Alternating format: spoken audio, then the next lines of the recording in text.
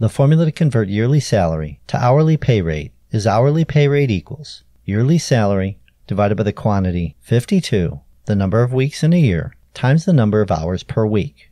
As an example, let's say that someone makes a yearly salary of $37,000 and they work a typical 40-hour work week. Now we can plug into the formula. So we have hourly pay rate equals $37,000 divided by the quantity 52 times 40. This gives us $37,000 divided by 2,080 hours. And this calculates to $17.79 per hour rounded off. Now for yearly salary to monthly pay. The formula to convert yearly salary to monthly pay is monthly pay equals yearly salary divided by 12. We divide by 12 because there are 12 months in a year.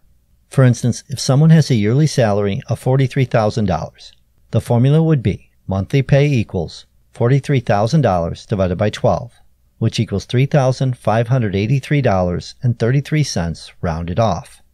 Now for yearly salary to weekly pay. The formula to convert yearly salary to weekly pay is weekly pay equals yearly salary divided by 52. We divide by 52 because there are 52 weeks in a year. As an example, if someone makes $28,000 a year, how much do they make per week? The formula would be weekly pay equals $28,000 divided by 52, which calculates to $538.46 rounded off.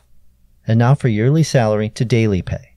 The formula to convert yearly salary to daily pay is daily pay equals yearly salary divided by 365.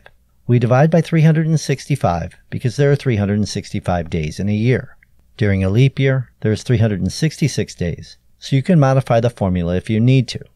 As an example, if someone makes $63,000 a year, how much do they make per day? The formula would be daily pay equals $63,000 divided by 365, which calculates to $172.60 per day rounded off. Alright my friends, hopefully you got something out of this video. I do have more videos right there for you. Till next time, I am out of here.